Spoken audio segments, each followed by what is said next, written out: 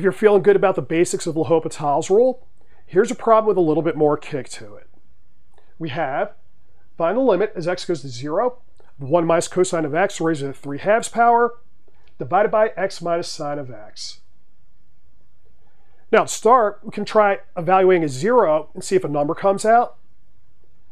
We get 0 over 0, so that suggests that we try L'Hopital's rule. Before we do that, let's try to get a feel for what the limit actually is. So we'll take some numbers that are close to 0, put them into our calculator, and see what comes out.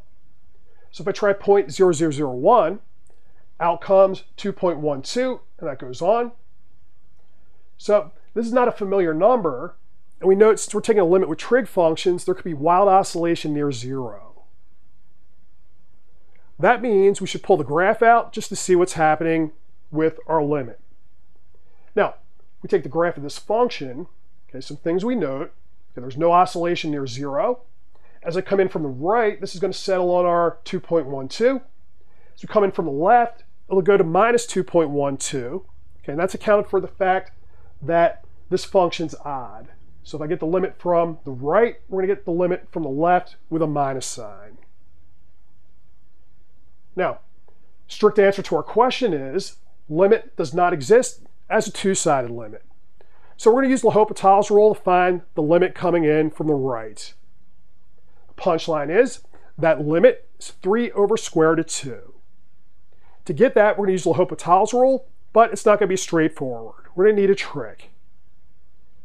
Now, recall, okay, L'Hopital's rule. Okay, so here's the strict statement.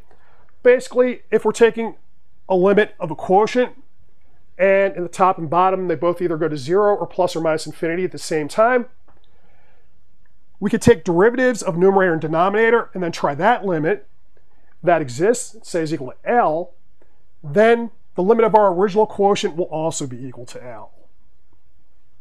So, if we're going to go with a straightforward approach using L'Hopital's rule, okay, what happens? Okay, so here we have our condition numerator, denominator go to 0 as 0 comes in from the right. We take derivatives of numerator and denominator, okay, so we work that out. And then we see we're going to be in a situation where we can apply L'Hopital's rule again. So we're going to get a 0 over 0 when we do the derivatives, after we simplify. Now, what you'll note, okay, after you do 2 or 3 of these, you're never going to get rid of this term, 1 minus cosine of x to the 1/2 power.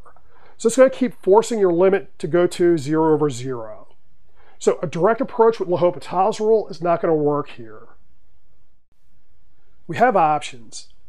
To get around the square root, either we use a trig identity, or without that, we invoke general properties of limits with square roots.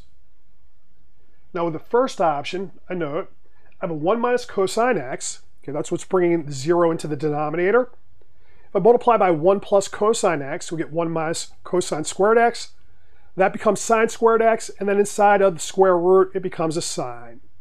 Okay, note, we're working with small positive x, so the sine will be positive, and then I can say sine is equal to square root of sine squared. Okay, there's no negative sign to worry about there. Now, we multiply by 1 plus cosine x to the 1/2 over itself. Okay, we work out the denominator as promised, so the signs cancel. We're left with 1 plus cosine x raised to the 1/2. If I put a 0 in there, okay, we're going to get 2 to the 1/2 or square root of 2 as promised. And that gets our 3 over square root of 2. For option 2, okay, note, we have that square root of x is a continuous function on its domain. So for x greater than or equal to 0.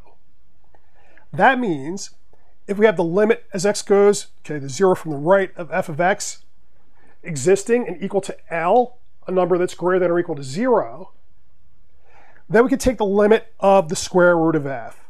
Okay, and that's going to go to the square root of L. Now, that says, okay, we'll take the square of this, see if it goes somewhere, and then take its square root. So we take the limit of sine squared of x over 1 minus cosine x. Okay, use the same trick as over here, but we're assuming we haven't thought of that. So I evaluate, and we see that we get 0 over 0, so we can bring back L'Hopital's rule. We take our derivatives, Okay, and then we see the signs cancel out. I have 2 cosine x. We evaluate at 0, we get a 2. So that's the limit for the square. When I take the square root, we get square root of 2, and then I multiply that by the 3/2.